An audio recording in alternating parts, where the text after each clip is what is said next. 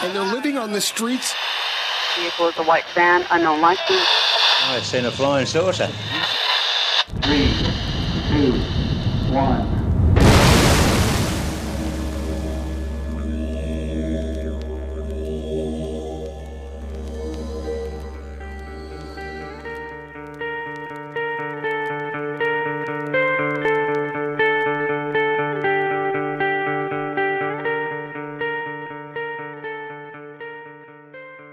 So welcome back to the Lost Frequency Podcast, and today we had Bettina on.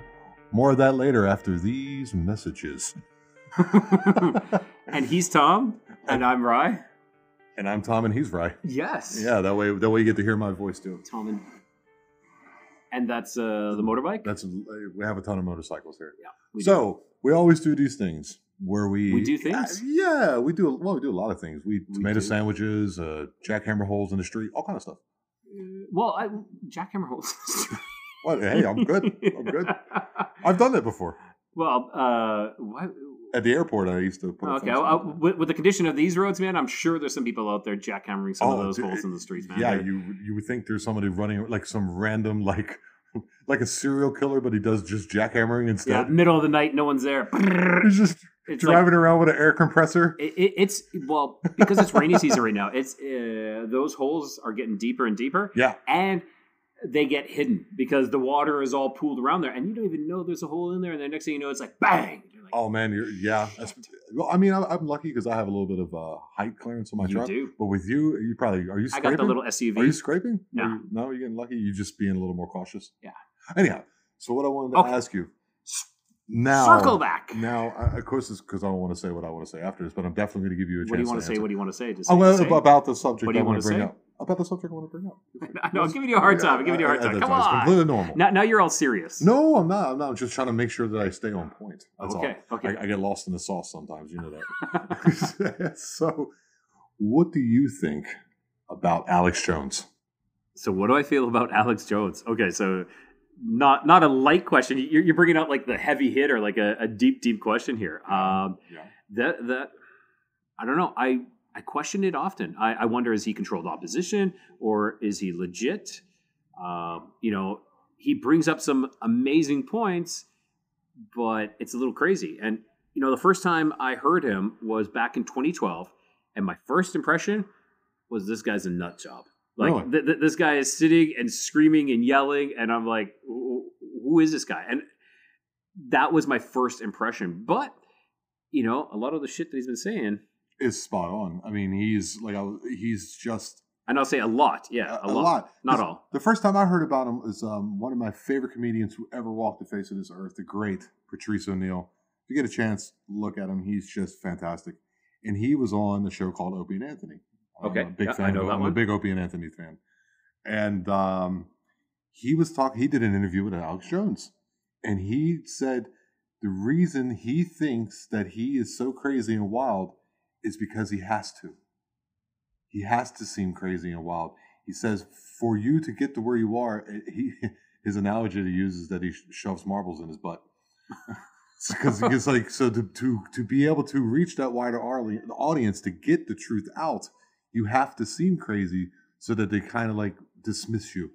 And fair enough, I guess. And he definitely sounds crazy.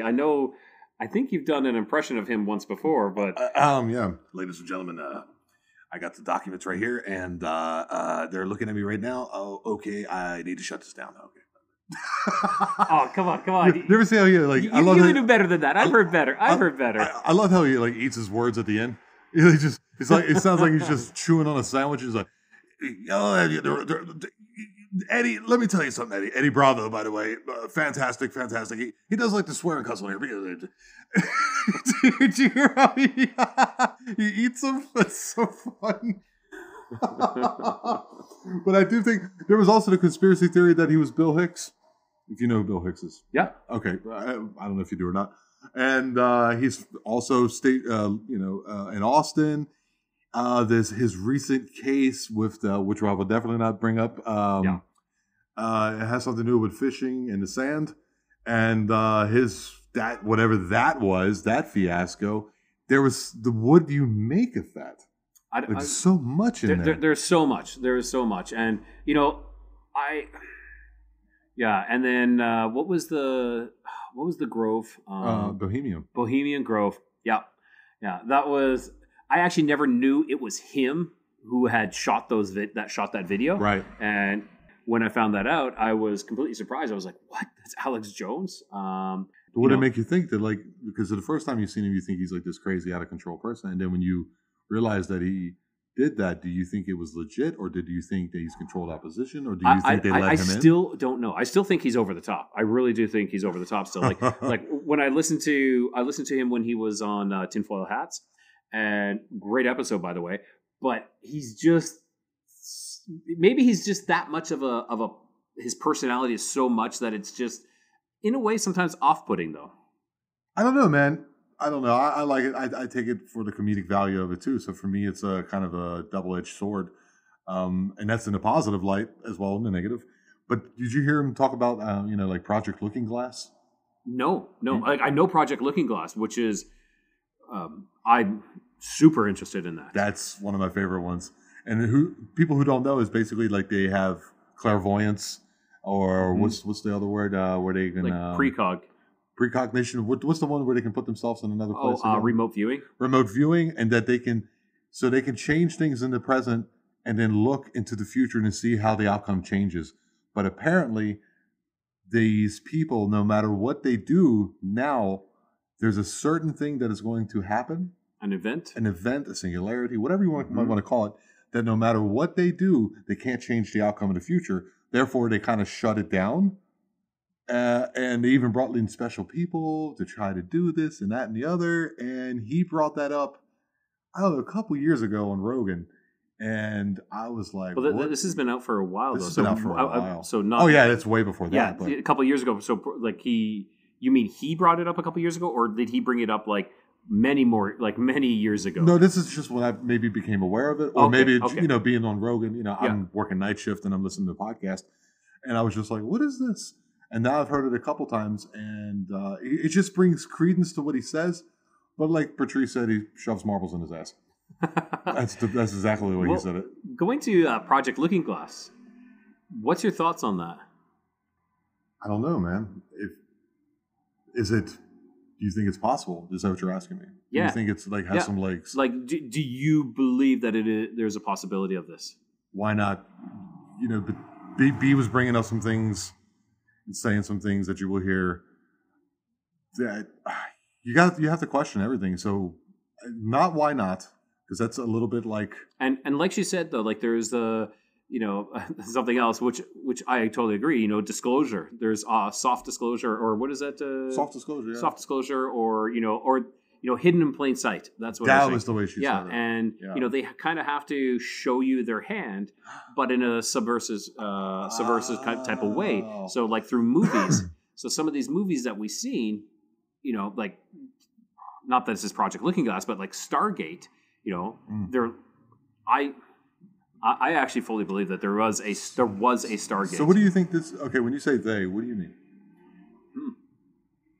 Like the controlling elite, possibly, as Patrick had said from episode 9, he was saying that it was a breakaway civilization who's in control.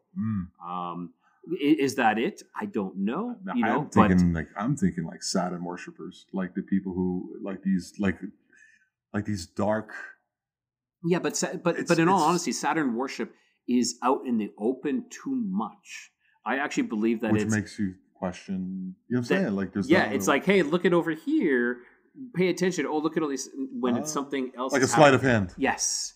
Like we're gonna distract you. We're gonna give you low level shit. We're gonna hide the high level shit. So maybe is there something more? And again, I don't know. I'm just throwing that out there. But you do not think that the U.S. government, because they've done Project Montauk and what was the other one? Which we talked about.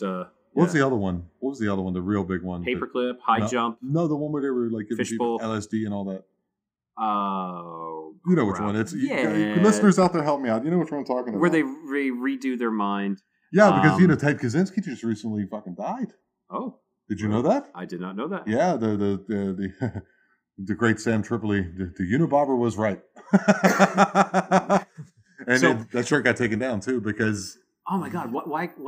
Why can't I remember this? What is the name of it? The government project. Jeopardy class, Final Jeopardy. Yeah. This is me wasting time while Rye Googles it. Well, we can talk. It's okay. My phone is so messed up. It'll be where they did mind control and things like that, mind experiments and all that. Whatever the name of that one is. Yeah. And if they're willing to do that to their own citizens, put sarin gas in the water and LSD and because Ted Kaczynski was part of that's why I kind of brought that up. And why wouldn't they have a project in which they reach these clairvoyant people like that Tom. Oh. Okay, hold on, ladies and gentlemen. Breaking news. MK Ultra. But there's another one actually. Operation Midnight Climax. I would remember if it was MLK Ultra. I don't know why. Easier to remember. But Operation Midnight Climax? That's something else? That was the one that Ted Kaczynski was in, I think. Really? I think so. Established in order to study the effects of LSD on non-consenting individuals. That was in one of those big prostitutes on the CIA payroll were instructed to lure clients back to the safe houses where they're serendipitous. No, surreptitiously. Thank you.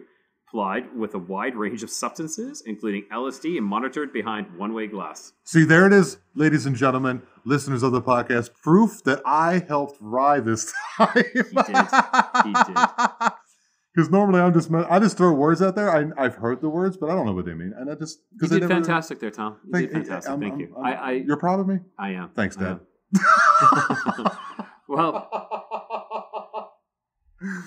Well, we're really off topic though from what we talked about. No, I'm saying from our episode that's upcoming. Oh yeah. So why don't we do a call to action? Yeah. Sure. Okay, like this let's think of a different call to action because we ask the same thing over and over. Or you want people to pick up grenades or something, right? What do you mean? No, not jump on grenades. See, you're so sweet. You're such a sweet guy. Yeah, but maybe this time, I want to see maybe a little competition. Who can invite the most people to our Facebook group? Okay. Ooh, now, that's interesting. What I want you to do is whoever you invite, I want them to message us, and we're going to keep a tally. Okay, and if you get 15 people, we're definitely going to give you a shout out on the show. And if you have a story, we'll definitely feature it on the show. So this is what I want. What do you think? I was thinking, I don't know if we're there at that point yet because we're definitely not making any money with this, but eventually maybe a signed shirt or something. Oh, well, yeah. That would be cool with our big dumb heads on it. You know what I mean? Yeah, but that'll be in the future when we actually start making some money and have merch because we don't have that right now. So it was hence the call to action so we could get there later. Then we do another call. Exactly. Let's build up the population that is the Lost Frequency listeners. See, therefore, as you can see, I'm not very business savvy. You're not there yet. No. You're jumping the gun, as you would say. You're jumping the gun. I might be creative, but I'm not business savvy. So this is our call to action. Invite friends, family, co-workers to the Lost Frequency Podcast Facebook group. Get them to say, hey, Joe invited me. And, there you go. Yeah, and we will keep a tally, and whoever comes out on top, well, we're going to give you a little bit of a prize. The best prize we can get, which is just a shout out, say, you did awesome, man, thank you, and we'll feature you as an expert within the group. So. Sounds great to me. Am I a group expert? Yeah, of course you are. You're an admin. I'm the admin. That's different. That's like you could. You know what? You can. I know that's God powers. Let me tell you, you can make yourself a group expert. I don't know how to do all that stuff. Yeah, I think I already did though. Yeah, you do a lot of stuff for me, right? And I don't. But I make you laugh, so I think it's even Steven. Oh, there we go. Anyway, we really appreciate you all.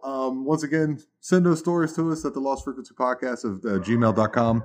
Contact me, all the normal stuff, over Facebook, go on our groups, and all the above. And remember, you're listening to the Lost Frequency Podcast, where we bring the periphery into focus.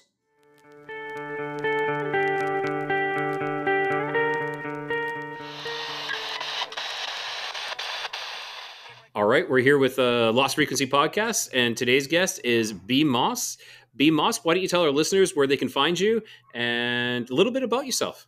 Hey everybody, y'all can find me on Facebook at Cryptonormal Encounters with B Moss Facebook group, and Cryptonormal Encounters with B Moss on YouTube. That's my YouTube channel also. And basically, I am, if you Google me and look me up, they have me down as a Dogman researcher. I don't consider myself that, but I consider myself more along the lines of a Dogman eyewitness. I guess maybe if you want to look at it as investigator, I would probably say I'm more like an investigative reporter in this.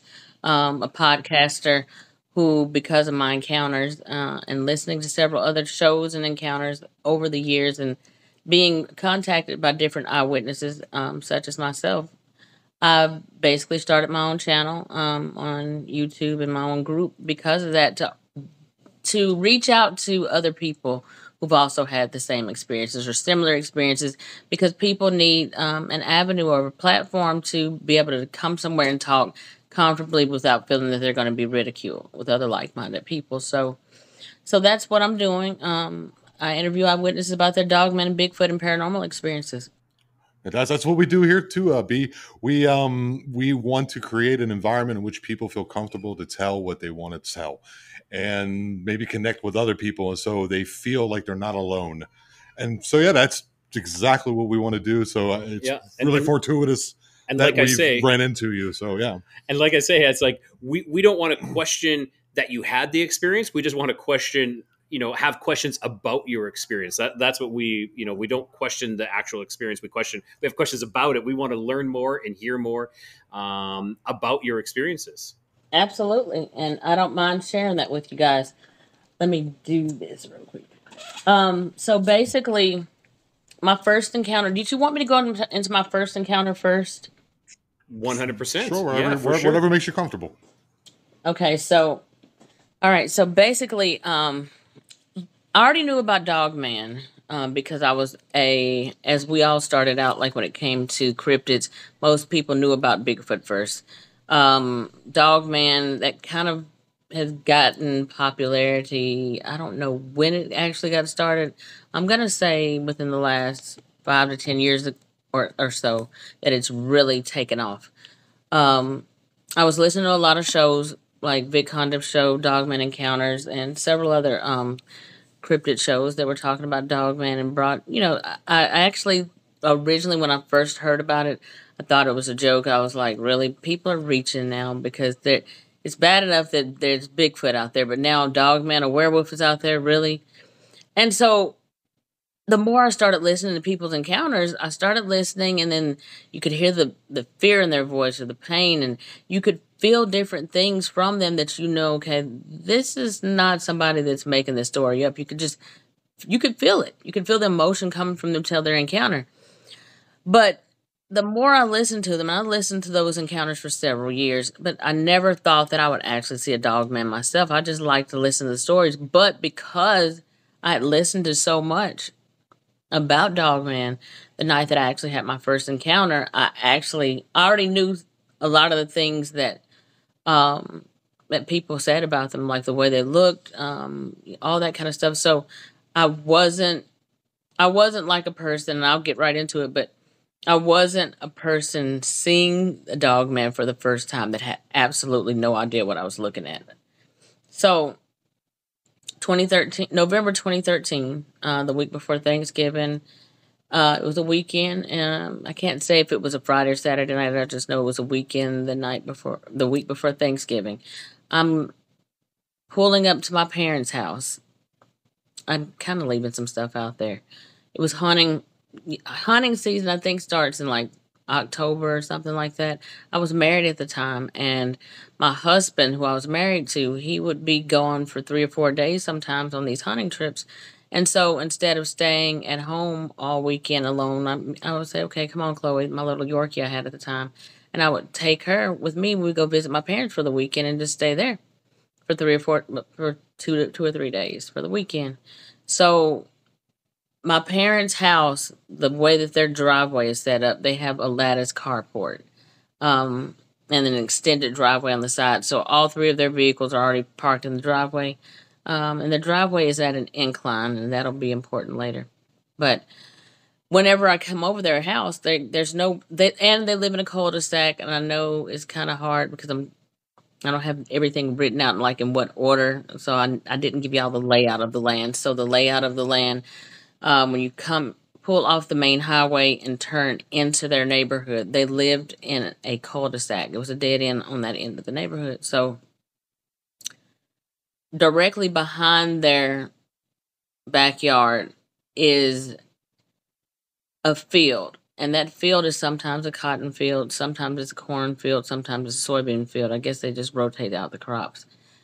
Directly bordering and boxing in that field is the wood line. And that wood line comes all the way, up around the field and comes right to a pathway that leads into the woods. So there's woods and there's a trail that leads into those woods. And then there's deeper woods all the way back.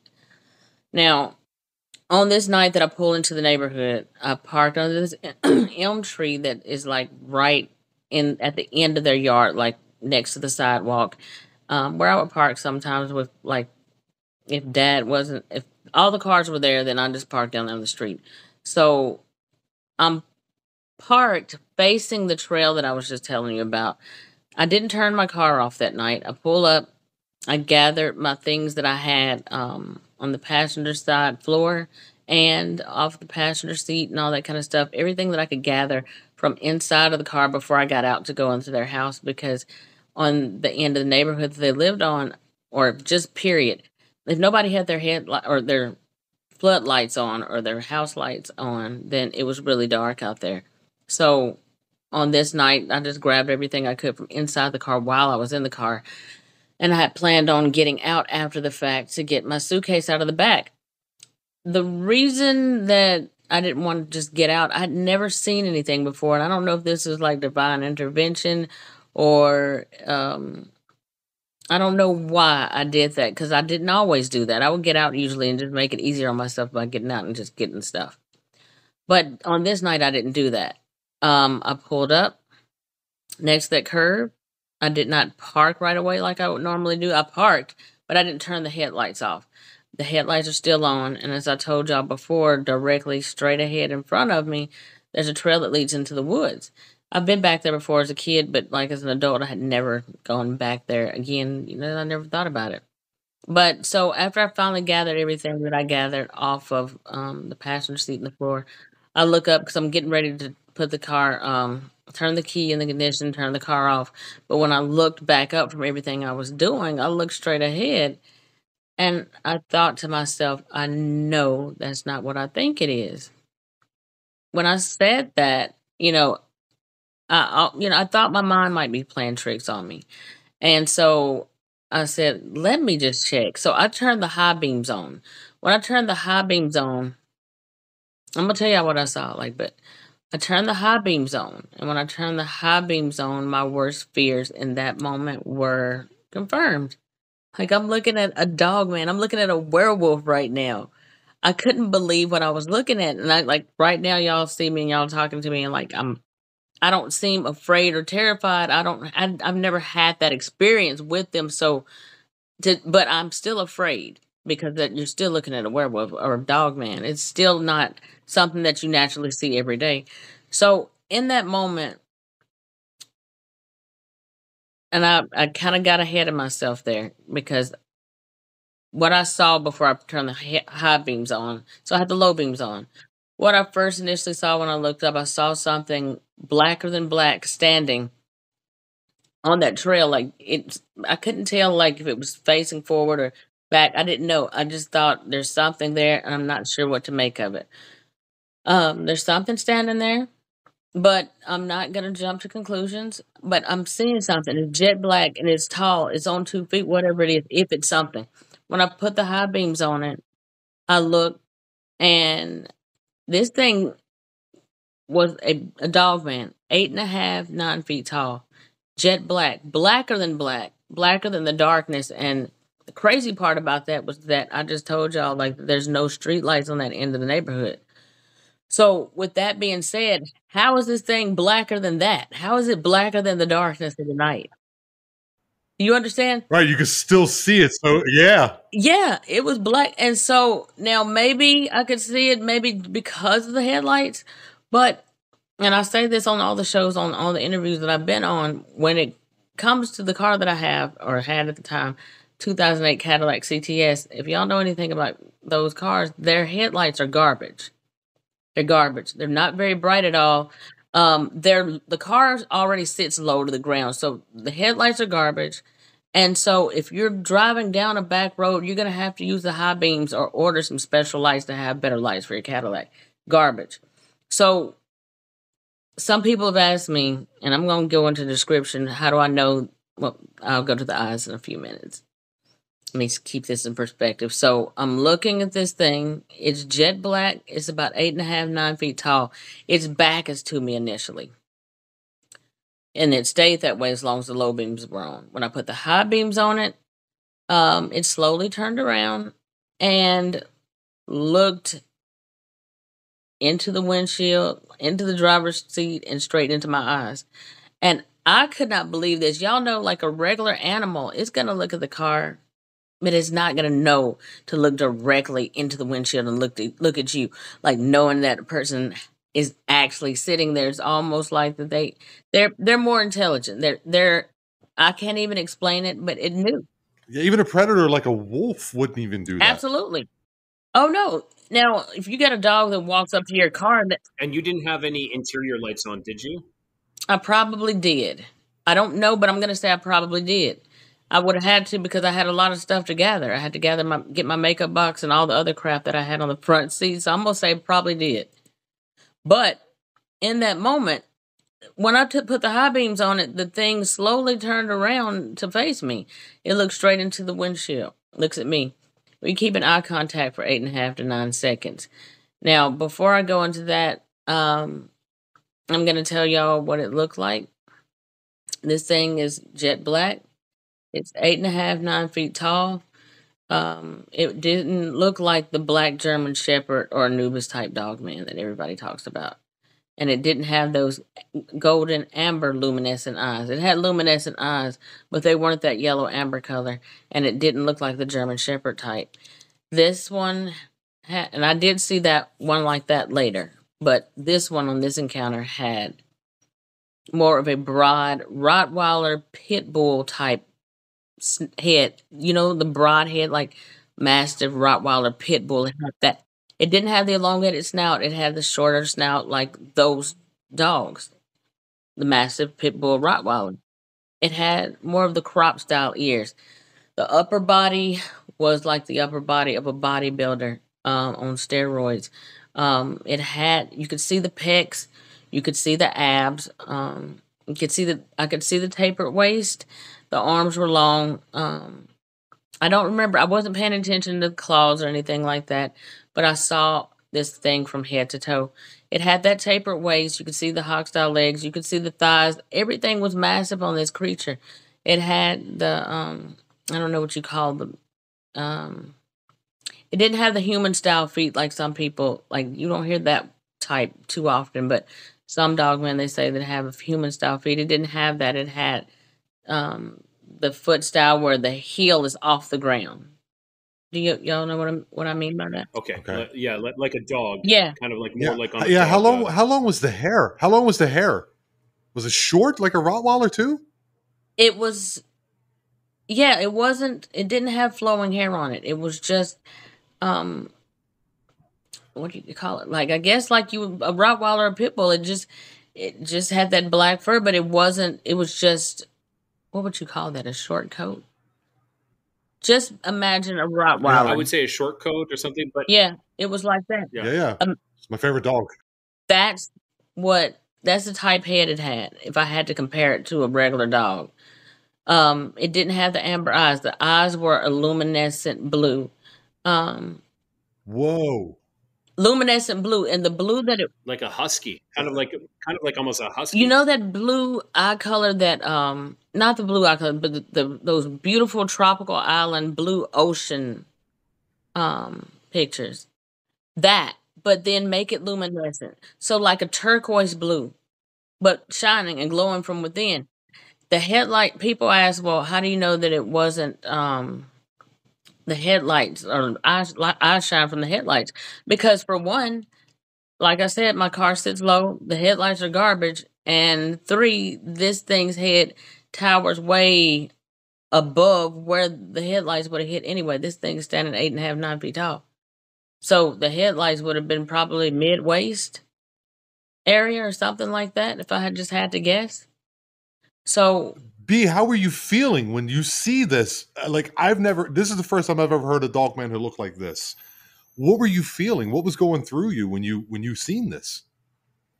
when I saw this, my first initial thought was, first of all, like I had a tear immediately started, falling down my face after I saw this because, my worst fears are confirmed. Like, oh my God, like I'm looking at a Dogman right now. My second thought was, shock and awe because at the same time, like, you know how you're excited and you're scared at the same time? Like, oh, I'm really looking at this right now. Like, and at the same time, I'm out here by myself in the car right now and there's nobody else outside. And at this is so many thoughts going through my head all at one time. I couldn't believe I was looking at this. And so so it sounds weird because I'm a podcaster and I do this now, but so when I talk about it, I'm talking about it from a different angle, but that thing could have hurt me if it wanted to. But I was in the car also. Now, so I had several different feelings going on. It didn't give off fear. It didn't snarl at me. It didn't bare its teeth at me or anything like that. I haven't given y'all how far this thing was away. So just so you don't think it's standing right there in front of the car. So from where I'm parked at, and like I've told people on several shows, I'm not good at gauging distance, but I've gone back there, after the fact or whatever, and parked in that exact same spot. So if I were to have gotten out of the car that night and took anywhere between 60 to 70, 80 steps, depending on how fast you're walking, 60 to 70 steps, we'll say, then that's how close it was to me that night. And I think somebody said that was like 25 yards or something like that. Step is about, if you take a big step, it's about a yard. Yeah, it's about a yard. So if you're taking, something like that. I would say closer to like 50 yards or something. Because I'm 5'2", I'm 5'2", and I'm short, so I got short legs. I'm 6'3", so so it took me like 60 steps. I have a question. I have a question about the legs. Were they like the reverse knee? If you recall, like, how the dogs have the reverse, like the backwards knee. Do you recall that? When you said the back, people call it the backwards knee, but it's not backwards. It's like if you take your dog, it's the ankle. It's the ankle. Well, is it? It's the knee, but it's kind of. I guess it's not backwards, but it's kind of like extends further, like this, right? It's kind of thing, almost in a way. Stand your dog up on your dog's hind legs, and it's rounded in the front, right? And then it comes down. Yeah, like a woman wearing a high heel shoe. It's like that, like with your dog's legs. Yes. Yeah. That's what it was. So when it comes to that, some people ask me when it had its back to me, did it have a tail? I don't remember seeing a tail. And if some people are like, well, how could you not see it? Because I wasn't focused on the tail. Because once that thing turned and looked at me, it kept gaze with me from 8 to 10 seconds. We had eye contact for 8 to 10 seconds. And in my mind at that time, when it turned around to look at me, and we had that eye contact, I'm thinking in my head, and I always say, I can't remember if I said this out loud or if I thought it in my head, but what was said by me was, oh my God, please don't let that thing walk over here, because this will be one of those times that my automatic car doors did not lock, because sometimes they wouldn't.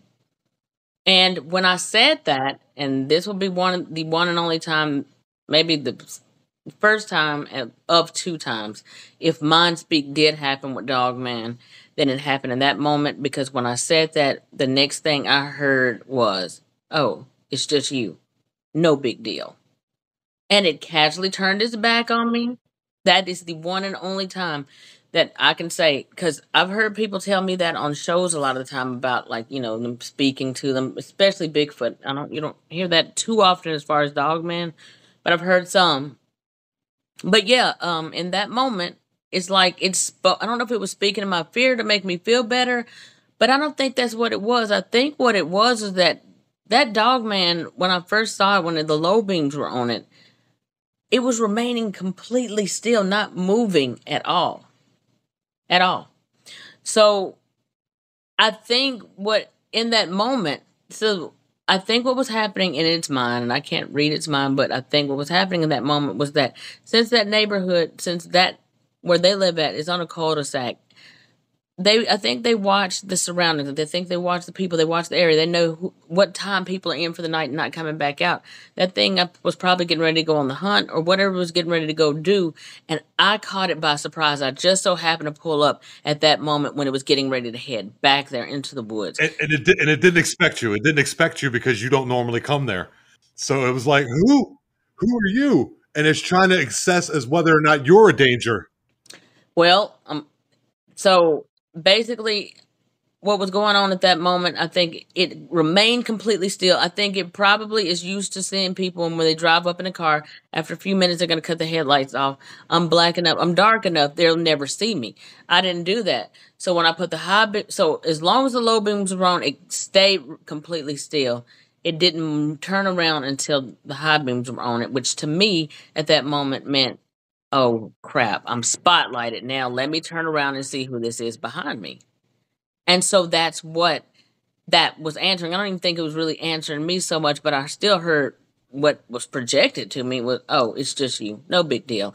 The thing never went down on all fours. It stayed on 2 feet, and once it saw me and saw who I was, whether this thing had seen me, because my parents moved in that house in 1985, and they didn't move out until 2019. So if it had been on that property all those years, or if times had seen me there before, it's been watching from the trees when I've been outside smoking, I don't know, but it knew who I was, and it wasn't worried about me. Oh, you're no threat.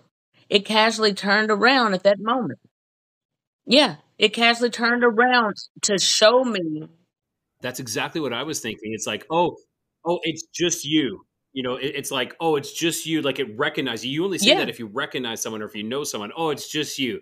No big deal. Like someone walks through the door. Someone walks through the door, and you're like, oh, who is that? Oh, it's just you. No big deal. It's a recognition. yes, That's the way I was thinking. It feels like this. Well, the way you said it to me, it sounds like it's like a recognition.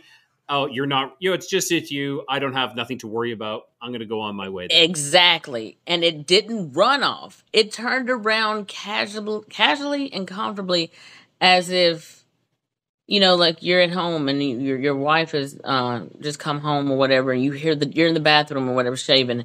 You hear the front door open, and you like, oh crap, let me go see that. You peek out, look around the corner. Oh, it's just no big deal. You go back to doing what you were doing.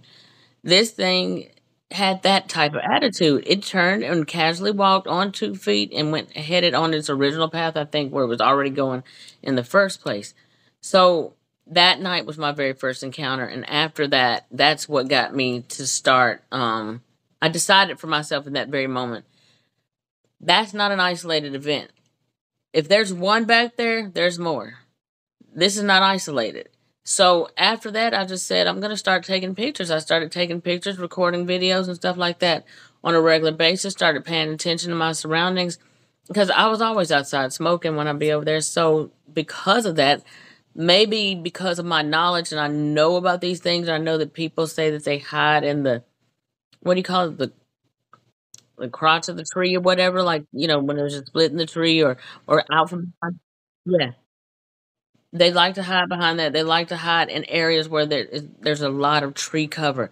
They're really good at blending in with that. And right behind their house, like that wood line comes up all the way to the front of that field. So, So that's mhm, to get back to the thing where he's like, oh, it's just you. mhm. Doesn't it kind of creep you out? Because you're thinking, how often has this thing been seeing me? How often has it been like looking at me How often, you know what I mean? If it's How recognizing long has me, it been around? how long has it been around? Like, I Mhm. mean, have your parents seen anything like this? Has your parents seen anything like this, or any signs or anything? They think it's ridiculous. They don't believe in anything. I've had arguments with them about this before. That they don't believe in this at all. I don't know if they're kind of halfway, somewhat believing me now, but I still don't think so. But just um, over the weekend or whatever, or actually yesterday at the funeral, I was glad that my mother asked my uncle a question. Another great uncle had just passed, but she asked that great uncle's brother, who was also my great uncle. She asked him. She said, "I remember that time that Joe," and I'm just kind of diverting, but this is important to bring up. And I think this might have halfway opened them up to make them a believer in other things. She said, "I remember that." She was telling Tim, she said, "I remember that time that Joe told me and Paul, which is my father, about the time when y'all were kids and you were out there in the cornfield and y'all saw a snake stand up on 2 feet and take off running."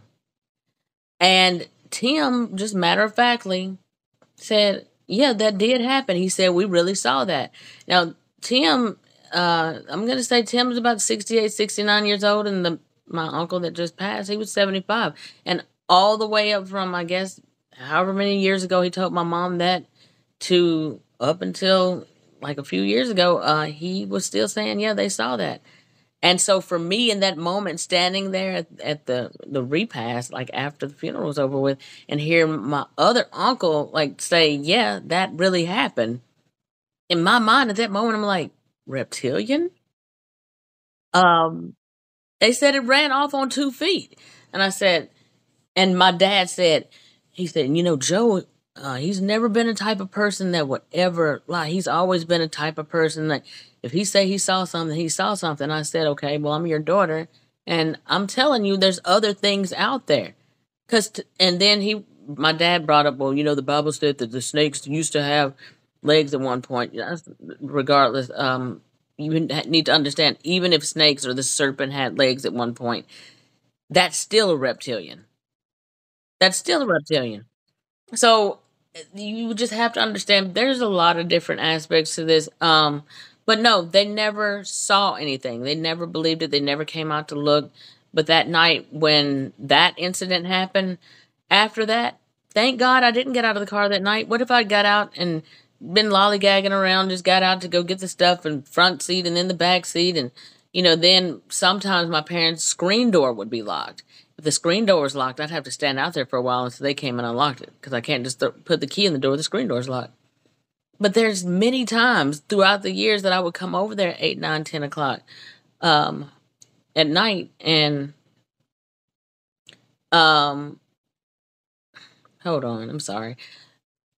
Many times at night, there would be plenty of times that sometimes I would show up 8, 9 o'clock, and if my parents didn't think I was still coming over, then Dad would always lock that screen door. But even though as dark as it was, I didn't know about Dogman yet. I would stand out there and be comfortable, not worried about anything. If anything comes out as a fox, a raccoon, possum, or something like that, but never fearful or worried. I could have just easily sat down on the carport and been fine. But after that, it made me think, oh my God, like all those years you were at the door and those things were probably back there all that time, you know? Right. So that was just definitely. There's yeah. So And you never, and to go back, B, you were saying that you felt I should not get out of the car right now. Is that before you seen it? Before you seen the silhouette, or however you would say? I don't even think it was a thing of feeling like I should. I'm saying like I didn't think about it. It was more like you were doing a different routine. You for some reason were doing things differently than you normally do, and it just happened naturally almost. Wow. Yeah, almost maybe like divine intervention or a guardian angel knew it was going to happen, so it stalled me and made, because I usually would have pulled right. Y'all know, like when you pull up to wherever your destination is, you cut the car off. I didn't do any of that night. I didn't do any of that night. Everything was still on, and you know what? But the thing also about it was, think that I was supposed to see that. I don't think it meant for me to see it, but I was meant to see that in that moment. Because after that, and I wasn't the only one who did see it. I was the only one who saw that one. There were other encounters. I had several other encounters after that, or sightings. That was an encounter where it was full body. My nephew had an encounter years later also, and he called. He got off from work at McDonald's one night. It was like midnight, and again, it's another one of those weekends, and I'm there. He calls. He's sitting out there. You know how teenagers do? They're sitting out in their cars on, whatever, running, texting, and just, they're not thinking about anything. They're not paying attention to their surroundings or anything like that. And he was blowing my phone up, and I answered the phone, and this is at their house, my parents' house too. This is another incident there. He called inside, frantic. He's 16 years old. Tina, come out here real quick. I said, what's wrong? What is it? He said, there's a Dogman out here right now. I said, are you serious? I said, I swear to God. He was crying. I swear to God. I said, what is it doing? He said, it's standing up. He said it started off on all fours, and then it turned around. And when he said it turned around, and then it stood up. And so I rushed to the front of the house. That particular week, I know I didn't. I did come to the front of the house, but my ex-husband, that particular weekend, just so happened to be there at the house too, with me and my parents, because he was going to be hunting in that area. So he stayed there that weekend also. So I had him to walk out there and escort my nephew in, because if I had to, then I would have went. But since he was there, it's like, no, you go, because I'm terrified. I know he's telling the truth. And so he went out there and got him, and he came in, and my nephew was still terrified and traumatized about it after the fact. When I talked to him after he came in the house, but he was serious about that. Did you see a similar one or a different? Did he describe it to you as a similar, or? He said it had a long snout. I think it was in that same exact spot. So I don't know. Interesting. He he's a teenager. He's not paying attention to it the same way I am. So he did say it was black. It was tall. I kind of remember him saying this one had a tail, though. The one I saw, I don't remember if it had a tail or not, because I wasn't focused on that. But he said that it had long ears, and he said it had an elongated snout. So I guess he saw a different type than what I saw.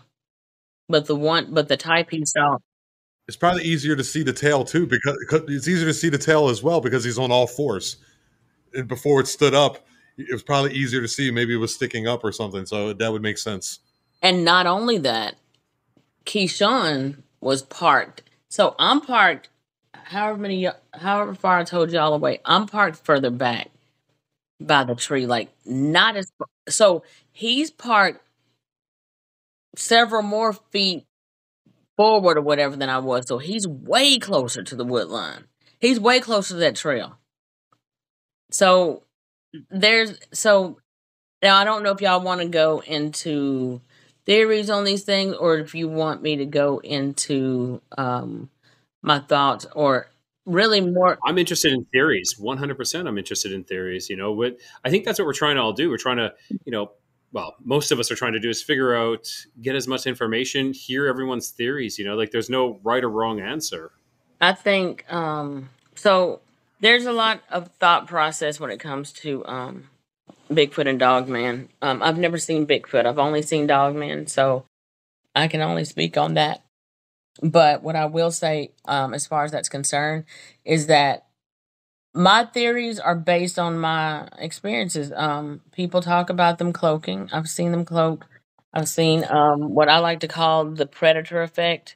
I've seen them cloak as far as like blending in the same way you would see a chameleon or something like that blend into trees. There's several different things that they do that's not like other natural animals do.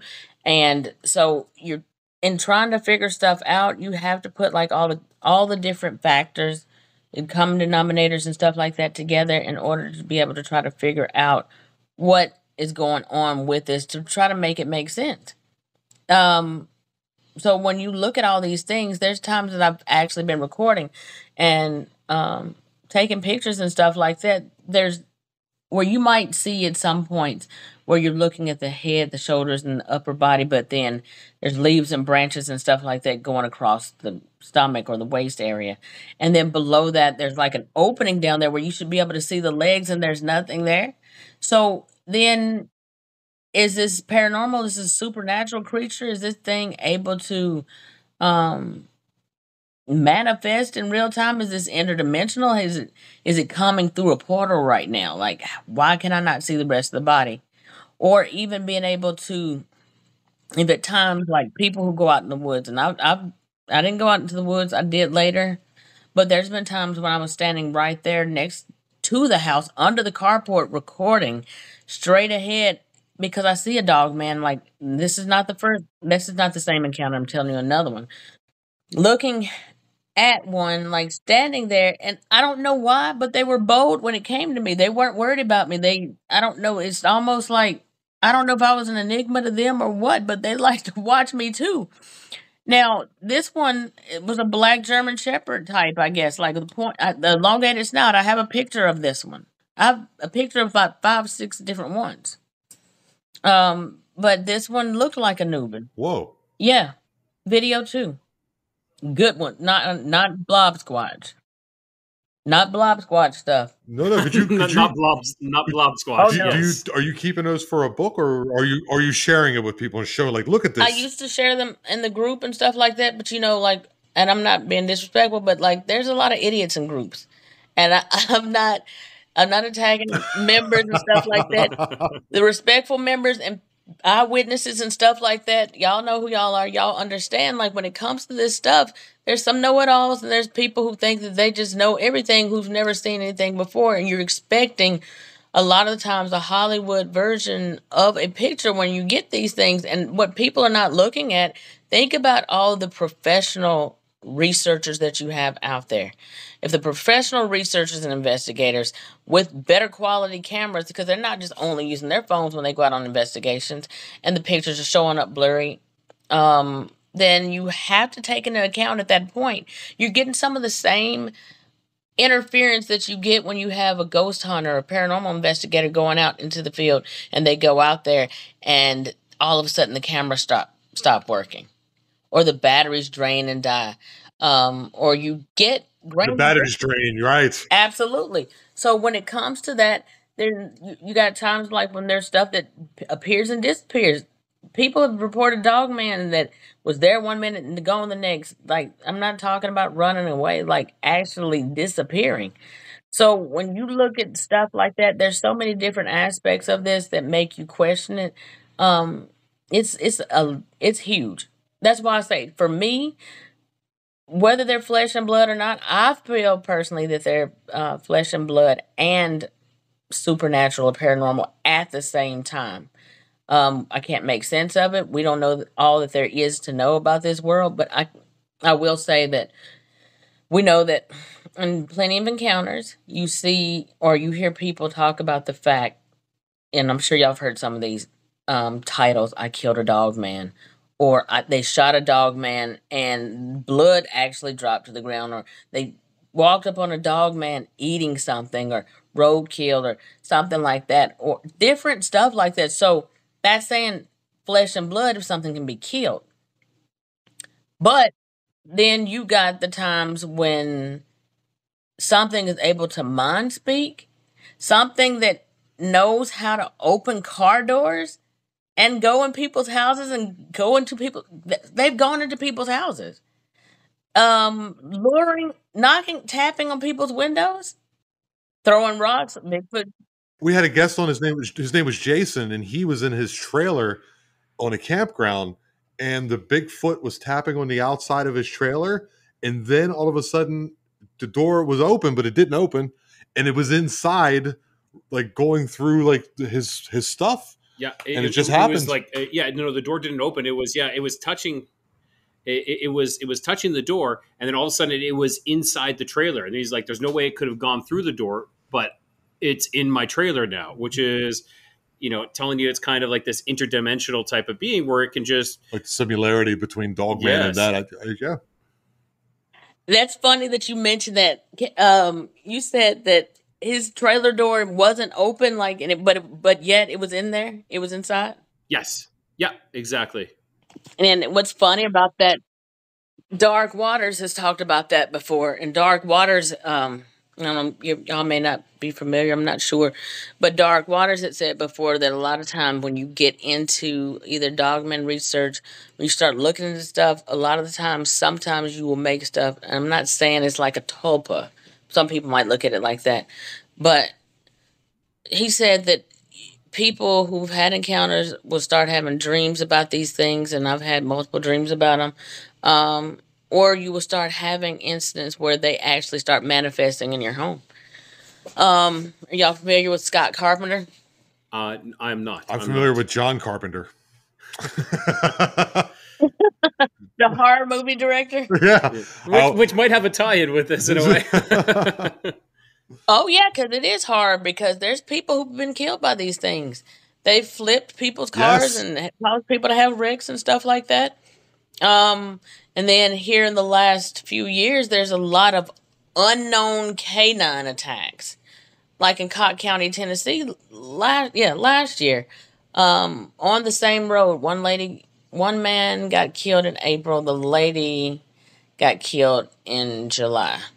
On the same road, not far from this particular address that they had given out for this, but the neighbor saw him, I can't remember, around 9 o'clock at night, or I can't remember, whatever time it was at night that he saw Tony Arns, his neighbor.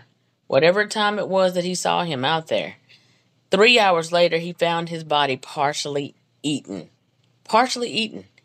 And there was other strength. Now, I have the autopsy report for both Tony Arns and Amber Miller. Now, Amber Miller, hers was enough to make you say, oh God, like that is the worst crap. This is the worst thing I've ever heard. Like, this lady was missing 45% of her flesh. Wow. Oh She had God. 15-inch bite marks that went around from her upper front torso, upper thigh area, all the way around to the buttocks. What has a mouth that big? I mean, it's in the autopsy report. I got it in there right now. Not only that, at the hospital and on the police report, and if y'all pull this up, pull up Cott County, Tennessee report from last year, Amber Miller, Tony Arns. When you pull it up, you're going to hear some of the crazy stuff you ever heard. At the hospital, Amber Miller had so many wounds on her body that they lost count. So many wounds on her body that they lost count. They didn't say wounds. They said lacerations. They didn't say bite marks. Lacerations. Lacerations means cuts. There's bite marks too, but lacerations, is that not claws? Right, Is that exactly. not? That sounds like something's cutting you up. Matter of fact, like when it comes to this, Like these podcasts might be. I'm sorry. Go ahead. These podcasts might be entertaining and for a certain amount because we do like some people like horror, but I mean if this it's really like horror movies coming to reality. Yeah, when you said John Carpenter, you weren't far off. I guess man. it was like This a is premonition to what was yeah. going on. That is the most disturbing. Maybe you can send that to me. I'd love to look into that because that is crazy to me. I will. Because you talking about the autopsy report? Yes. Okay. So Yes, but yes, B. because Sure. this was sent to me, I know this is official. This was sent to me by Jody Cook of the North American Dogman Project. He sent it to me not long after the incident. So it goes on. Now, Tony Arns' report, his is bad, but it's nowhere near like hers. Hers is terrifying. Both of them are. But just the fact that these two incidents happened. Now, not just only what I told y'all about her injuries. Another thing that was crazy about that situation was the fact that they put, when that whole case, I don't know if it went to trial or whatever, they put the hospital staff, the police staff, the paramedics, and everybody that had anything to do with that case on a gag order. A gag order. And it's still considered an open case even now. Why would they do Absolutely. that? Why would they do that? Yeah, there's a reason why they do something like that. Yeah. I guess they don't want to promulgate fear. I don't know. What would be the reason for that? I guess because they're trying to hide it because of something they can't explain.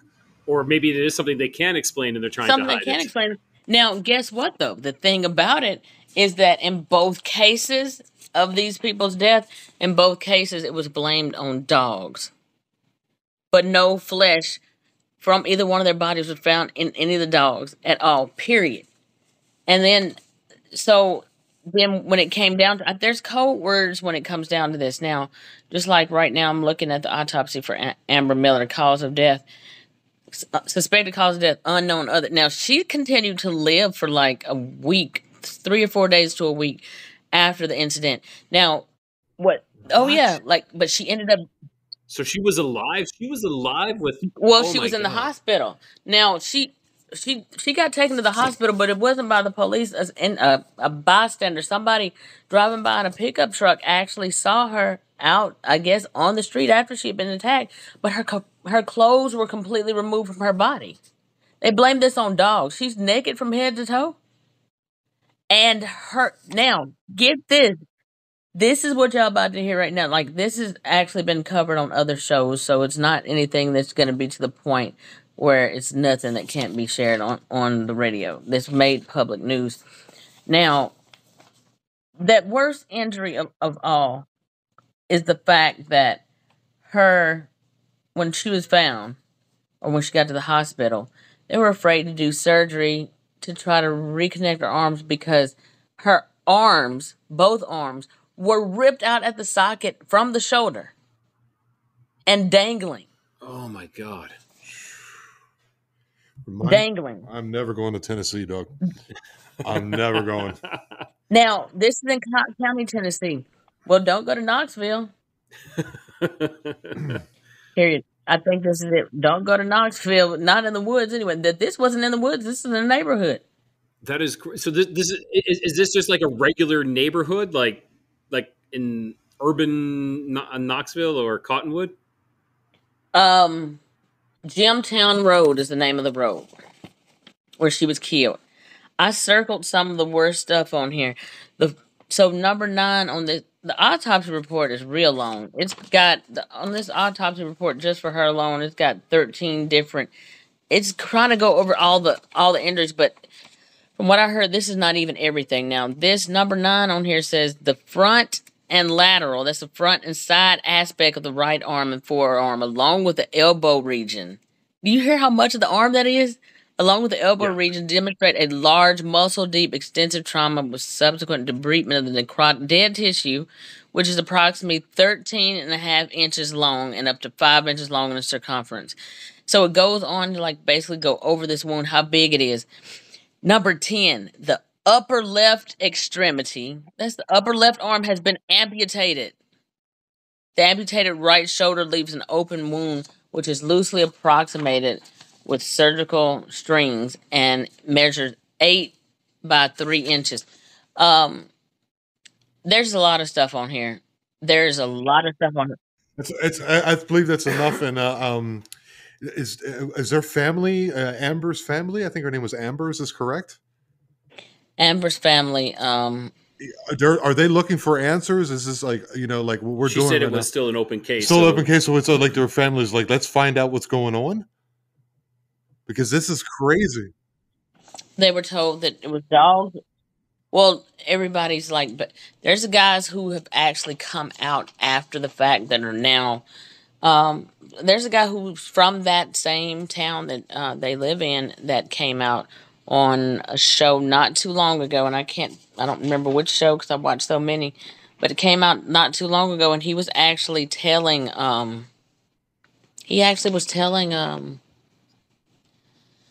Telling the podcaster who was interviewing him that that was a BS story and about what was put out in the news. They covered so much, but the whole thing about it being dogs, those dogs were not even put down. And it's a whole lot of stuff. Y'all gonna have to pull that up on YouTube. But that is one. Now I will say this: what I did find out though was that from what I heard, and I don't know, I checked on it with one of the guys who I deal with in the cryptid community. He got some information, he said, from inside sources that at the scene of the Amber Miller killing, he said that this is supposed to be information he wasn't supposed to give out, but one of the largest footprints ever found on record, or not, what did you say? Yeah, one of the largest footprints ever found on record was on the scene of her, I guess, where the incident took place, bipedal. I will send you the link, right, on this after the show. Yeah, for sure, sure. That was sent to me because the guy goes into it. And if y'all have anything that I've got a few people that you might want to talk about who has deeper, extensive knowledge into the greater details of these cases and stuff like that, way more than I have, because there's a lot of stuff. And these things. I can definitely feel that there is so much more involved with this. This is crazy. You know, we hear a lot of the experiences, but we never hear of this side of it. Like every now and then you hear about like a killing, like Martin Groves goes over in one of his stories in the LBL where a turkey hunter was predated upon. Was predated upon when he was escaping. Well, I interviewed Martin Groves on the show. I met him in person last year. No kidding. Yeah. Well, I was one of the speakers. I was a panelist last year at Josh's Paranormal Roundtable Cryptid Conference, and I'll be flying out to Fort Worth in September for the second annual Cryptid Conference. There's 20 speakers there this year. It's over 20 speakers. It's gonna be Labor Day weekend, but really excited about that. It's gonna be some big names in this. I'm really excited about it. We had a great time at the conference last year. But yeah, I interviewed him. I've got more people to send to you guys too. But I'll throw this out there, and maybe this is something you guys might want to talk about with some of your guests on some of the other shows. But there's other things to consider too when it comes to Dogman. The portals, the orbs and stuff like that, UFOs and stuff like that being seen, and Dogman being seen around areas where Bigfoot. I mean, so it's a lot of stuff when it comes to this. I don't think it's by chance. Why the cover up? Why is it being covered up? Yeah, but do you think it's more now? Is there something that has happened?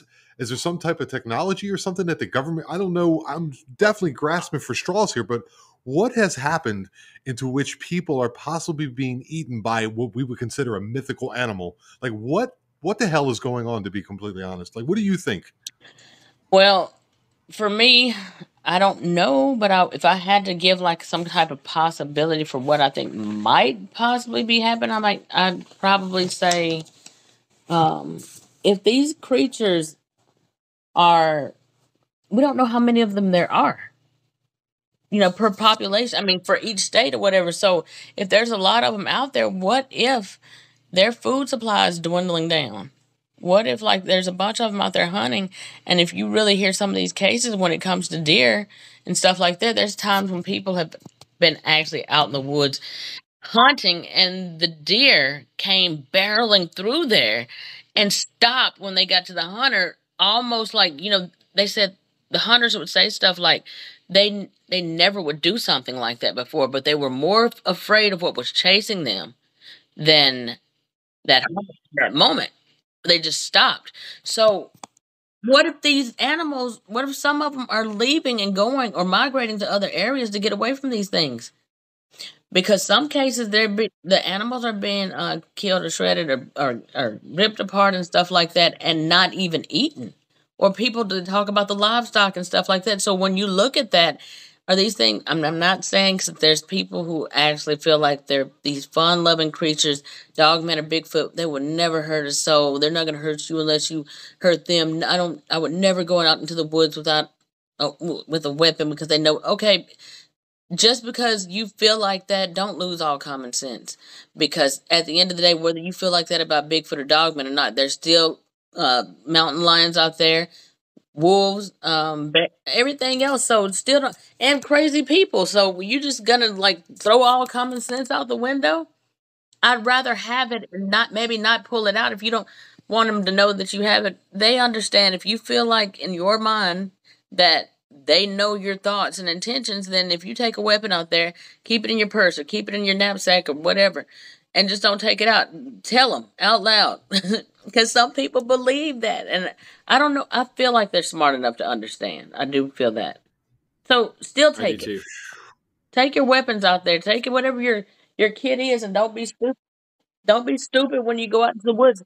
Have a survival kit. Take anything, dude. I would take a bazooka, a fucking a ninja star, a wiffle ball bat, something. But there's no way. There's no way. I believe though, if they are, if they can do this mind speak, they can read your mind, so they know your intentions. So if you're going out there with a gun and intention of shooting one, of course they're going to maybe be more aggressive. But if you're going out there for protection and you have this, gun with you and it's there for protection, I'm sure that they can read that as well. Yes, I think they can. I think that they actually do know your intentions, and I do think that they understand. I'm not going to say they understand all English. I think they understand. I just think they're a different type of creature. I do think that they understand people.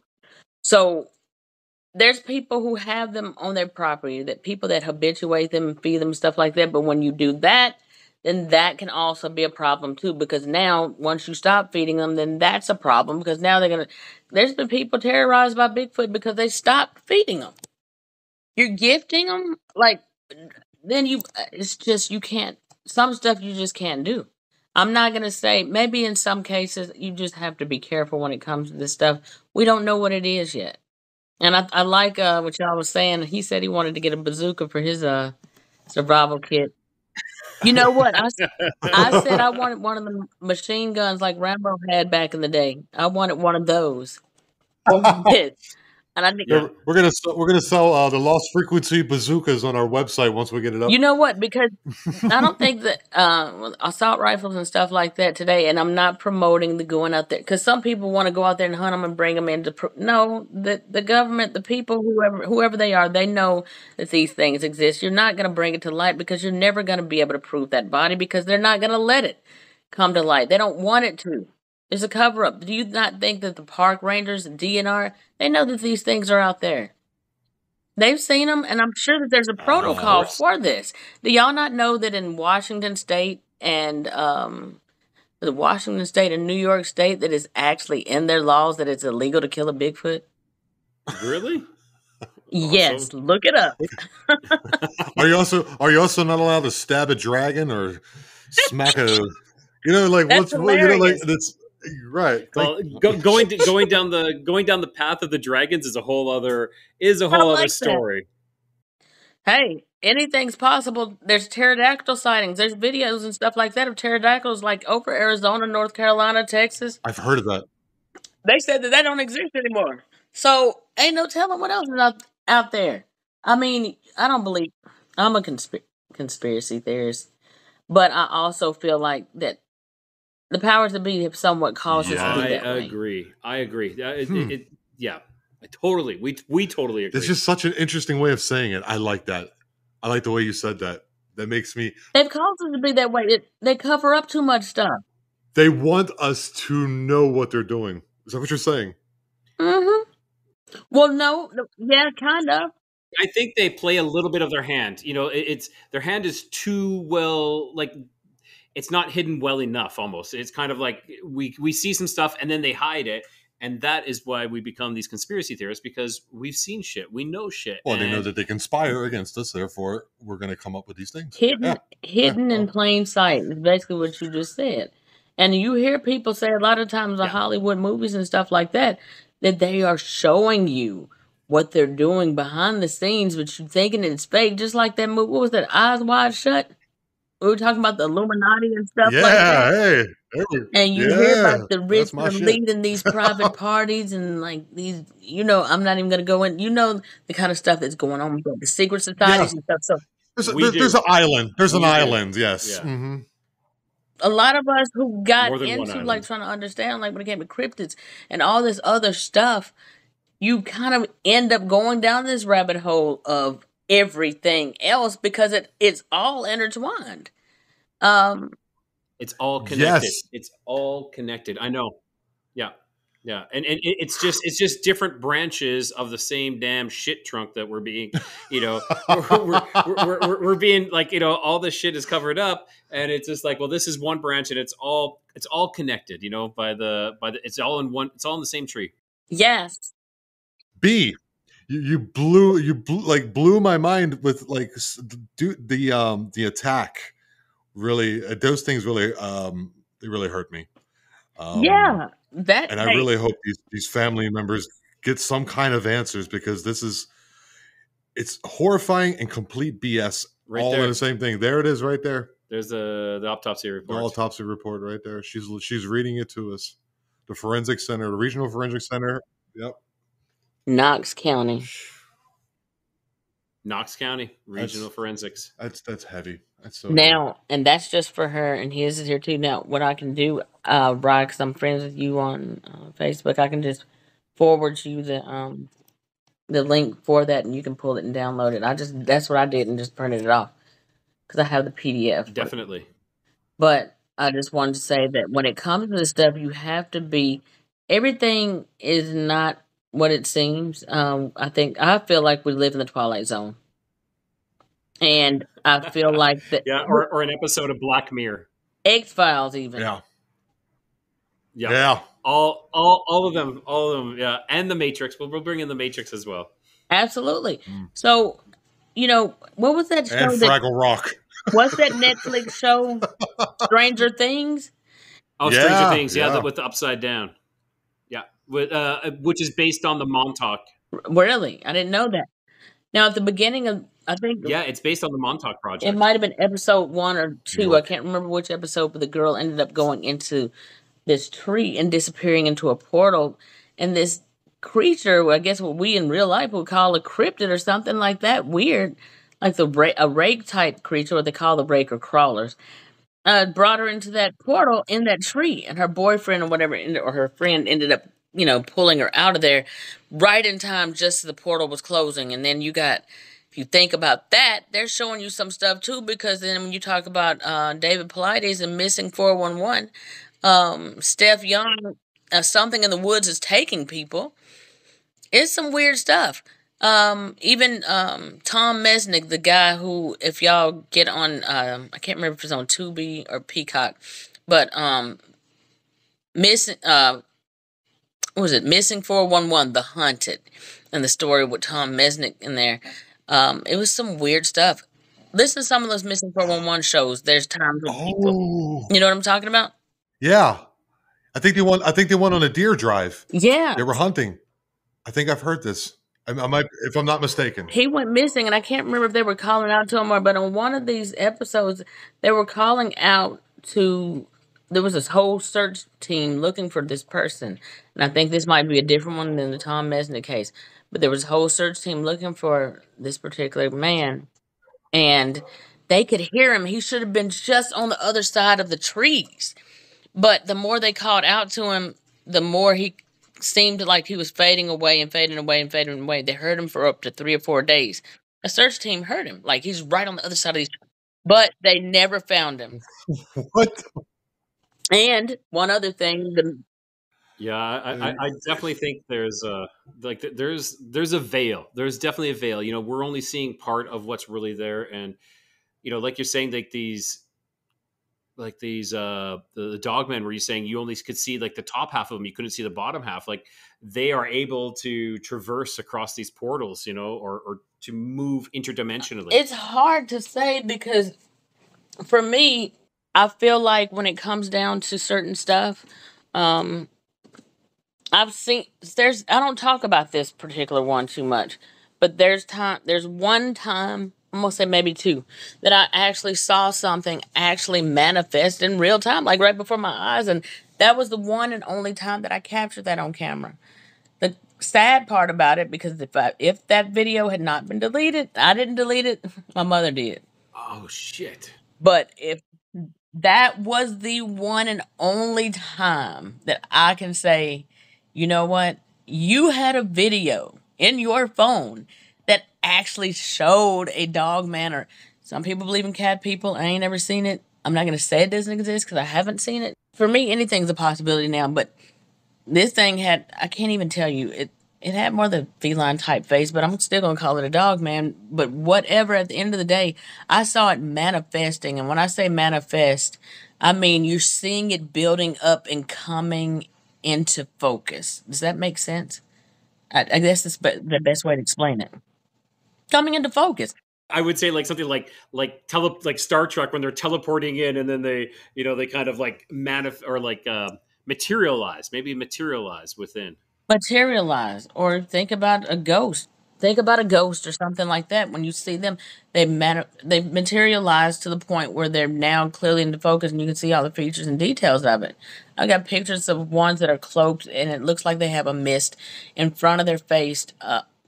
There's a mist or a fog, a haze in front of their face, like where they're hiding in the bushes, but they're putting this force field, for lack of a better word, in front of their face to keep you from seeing them. It's like, you really did that? Like because you can still see the snout. You can still see the eyes. It's like you did it. In my mind at those moments, I was like, really, Dogman? And I wasn't trying to be funny, but it's like, you really may as well have just, for real, because you could actually see. You could actually see all the features still. I said, that's a terrible cloaking. There's got to be a baby. There's got to be a juvenile, because they didn't know what they was doing. Your parents taught you wrong. Dogman, sit your ass down.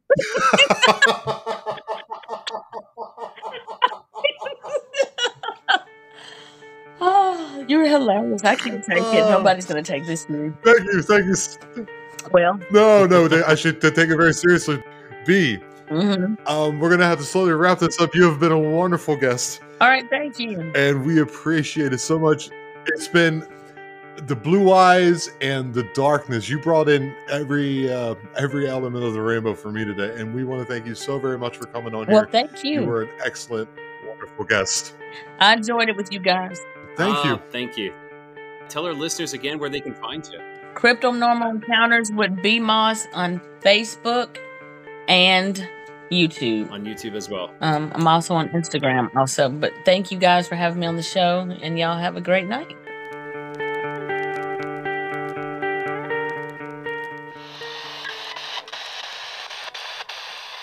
All right, that was B Moss, and wow, that interview was spectacular, disturbing, informative, and all around amazing. Yeah, it was shocking. Yeah, that's the word I want to pull. That's my adjective of the week: shocking. Yeah. She was very serious about what she does. She was very descriptive. She was making sure that you, the listener, as well as me and as Ryan and I, were understanding what she's saying. And thank you, B. We appreciate it so much. And like, the dog man with the blue eyes, dude. Yeah, I haven't heard of, like, the first thing I thought of when she said that was like a husky. Like the huskies have kind of like the more of like the whitish blue eye. Right. That's what I kind of thought of. I was thinking. I ain't gonna tell you what I was thinking, but because I always have stupid things in my head, you know that. Like this one, do you remember Tom and Jerry? You remember that big dog, Ike? Yeah. I was thinking, wasn't it a bulldog? Yeah. I was thinking like a big black Ike. So, or the worst one that came to me. All right, sorry, B, if you listen to this, I'm not. I'm me, and whenever we meet, I'm conjuring this. Whenever we meet in the future in Fort Worth with you, this is really embarrassing, but I'm going to say it. When she said that, I don't know if this was either on or off. Once again, I don't know if this was on or off recording, off mic. Okay. But she said that there's dogmen. Yeah. And there's also cat people. Yeah. Possibly. Yeah. And I was thinking that explains furries. I swear. I don't know why my brain does that. Well, that's not. I actually, surprisingly enough, that popped in my mind as well. But you're scaring me now, though. But no, hang on though. I will say actually, what more popped into my mind was Dungeons and Dragons. Because you're a dork.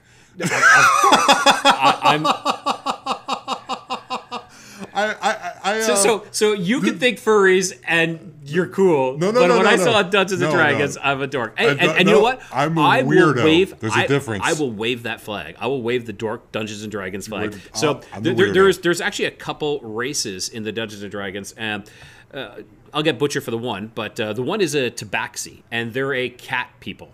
And another one is this lion. It's this lion type cat people, but I can't remember. But why? That's what popped in my mind. I'm like, but if there's Dogman, why can't there be cat people? Yeah. Okay. So I think the furries should start wearing Dogman suits. Well, some of them do though. Do they? Well, not Dogman, but they wear like dog suits and stuff like that. That would be cool. Like they had the big teeth coming out, and you're like dancing with a Dogman. That'd be like the whole next level. You got the furries, and then you got like the horror furries. I don't know. That would be great. See, that would be something I can get into. Yeah. I want to scare you first before I make sweet love to you. But yeah, that was But that interview was amazing, and it took a turn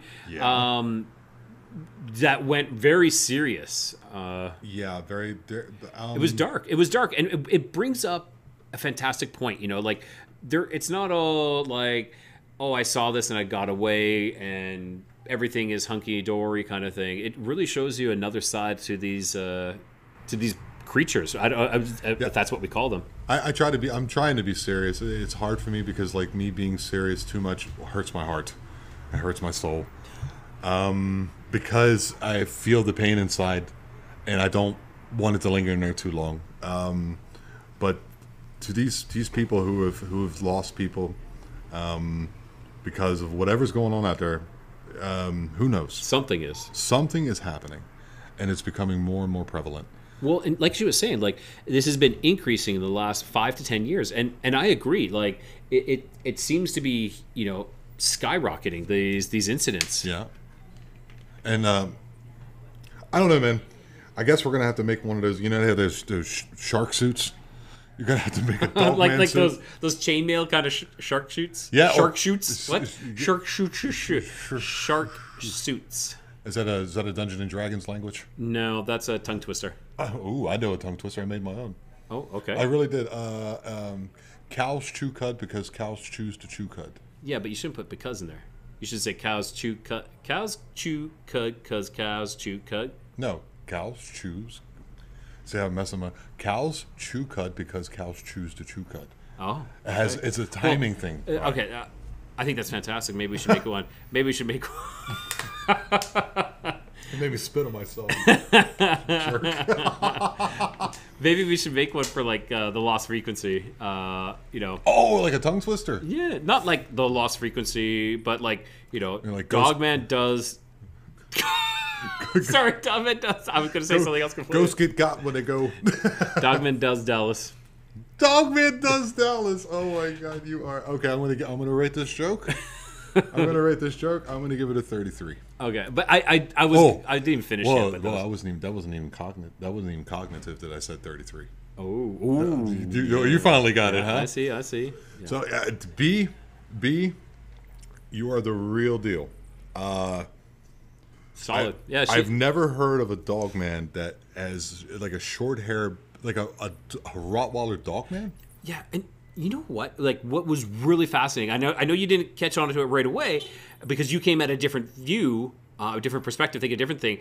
But I saw it as exactly like she was saying was, it's just you. Yeah. Like it was recognition that, it's just you. I have nothing to worry about. Like maybe it was waiting for someone else. And then it's like, you weren't the person I'm waiting for. I know who you are. I was waiting for, to attack somebody. Or it's just like, it's just you. Let me go. I took it more along the lines of normally she's not there or someone's not showing up.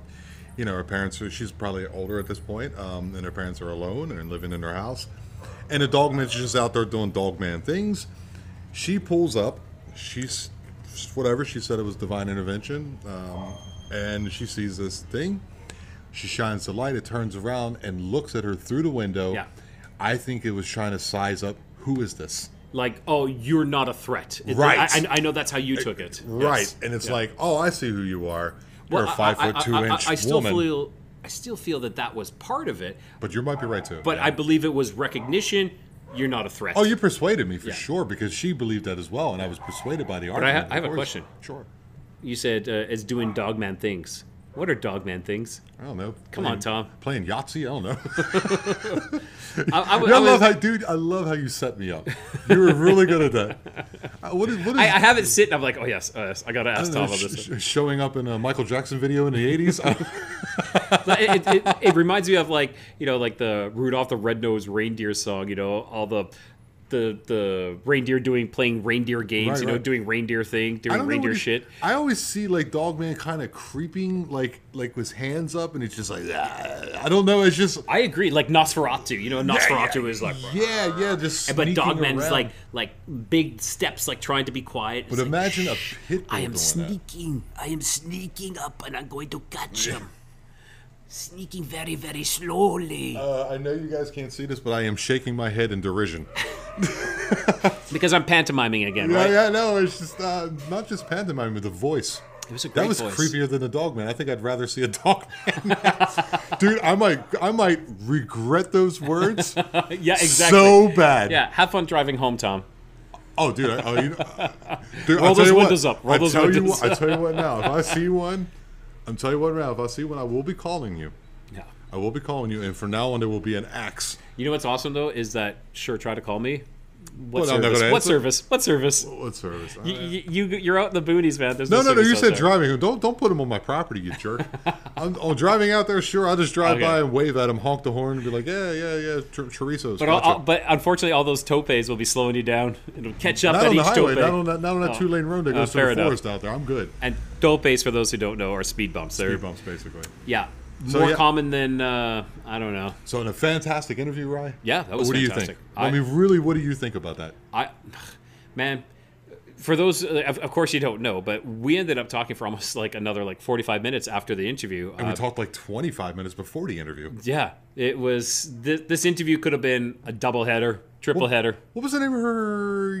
I'm sure if you type in B Moss, thank you very much. Was it the Dogman?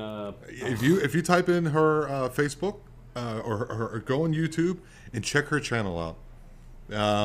She's episode 21 was the one she was pointing us to. Yeah, episode 21 and 22. 21 and 22. I can't remember the first gentleman's name, but the second one was Martin Groves. And go to her channel, give her some traffic, give her some love, give her some likes, some thumbs up, and support what she does. I believe later this year, I think she said September, October time, she's going to be at the Paranormal Roundtable event with Josh Turner. He's setting up another conference. And she's going to be. I'm not sure if she's going to be one of the speakers there. I think she said she might be. It's in Fort Worth. She said it's going to be 20 plus speakers, and she will be there. And so you can go out and see her. She's the real deal. She's legit, and she's scared the living shit out of me. She scared the crap out of me, especially when she was talking about the excuse me, the ins and outs and the in-depth parts of the autopsy about the shoulders being. Oh man, that was way too much for me. Yeah, it was a lot of in-depth information there. But again, that just brings to light that it's not all rainbows and cupcakes. Cupcakes. Yeah. I always go with the unicorns, but I like the cupcake one. Why not? Rainbows, cupcakes. Yeah, like That's not Dogman. It's just a dog. I guess we just continue. Yeah, but it's no, it's not a dog, man. It's a dog, man. Wow, Tom. That was a fucking home run. That was a bomb. No, I'm telling you right now. I told you right now. Like if you're talking about language and stuff like that and tutoring, you got me. You trump me every time. That one, sorry, bro.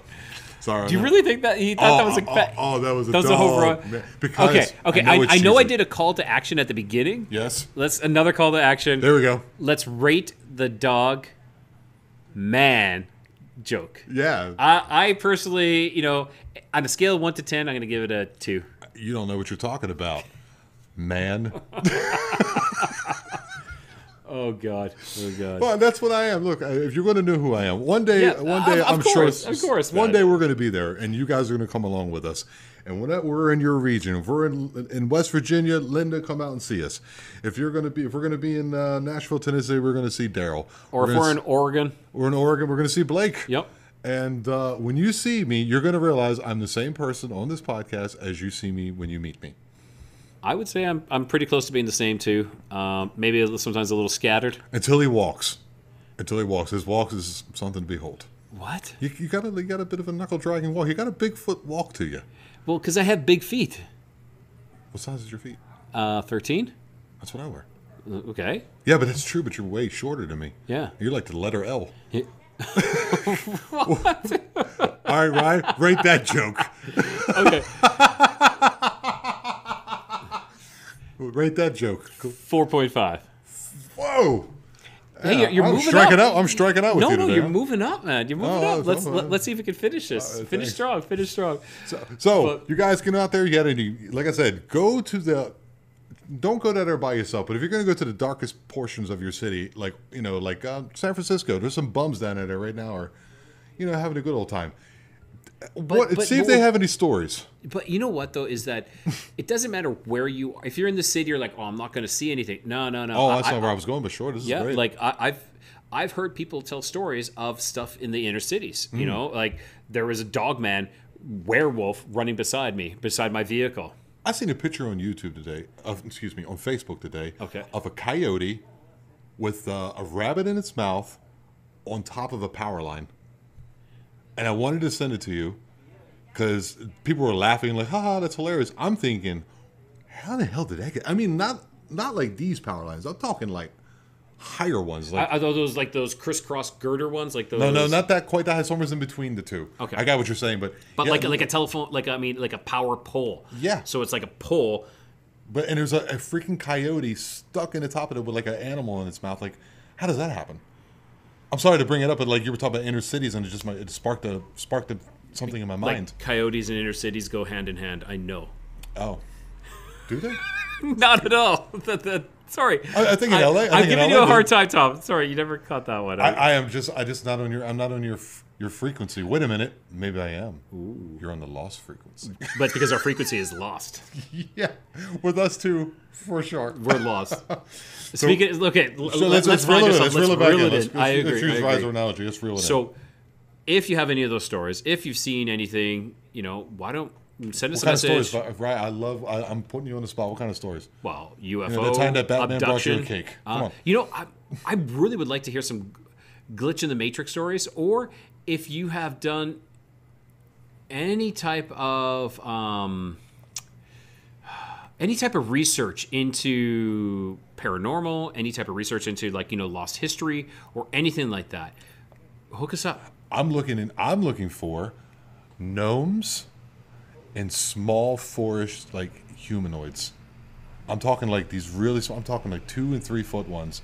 I've heard stories. I've seen things on these. Rise distracting me. What are you looking at, Ryan? I don't know. Do you see the light? Yeah, I see the light, but it could be a plane again. It could be a plane again. I know that's but this one looked like it appeared out of nothing, but it could have been a cloud bank. It's a plane. You can see the tail. Riley's looking at. I can't see. I got to wear glasses. I see the plane. Right, these planes. Yeah, all these kind of stories. Gnomes, elves. There's a reason why it's in these Dungeons and Dragons. I'm sure you have elves in it, right? Yes, we have elves. We have gnomes. We have. There's. Yes, and I've heard about people in England. They seem to be fairies. I heard in England there's fairies. Yes, Dungeons and Dragons fairies. Yeah. Oh, I was talking about the real. Well, Dungeons and Dragons is real. It is. It is real. Actually, I was listening to Paranormal Roundtable with Josh, and he had the guy. Dungeons are real. Well, he had a guy on there was talking about were all this people Stephen King, where do they get all this information?